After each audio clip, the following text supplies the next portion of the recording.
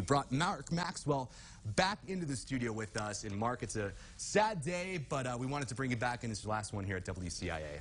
Thanks, Andy. I've enjoyed every minute on these airwaves, and this is my last from this desk. I'll miss this job very much. This job's a privilege and a high honor. It was Walter Cronkite who told us that journalism is what we need to make democracy work. I think most of us know that instinctively. That's why I'm so grateful to all of you for watching, listening, and reading along all this time. You're the whole reason why this job is so rewarding. Every story, tip, every lead, even the complaints, they all make us better and our community stronger. You get to know us on camera. I wish you could get to know all the amazing people who work with a little fanfare behind the scenes to make all this work. I'll miss it very much and carry every memory with me covering Illinois and Missouri politics in St. Louis. I'll always call WCIA home.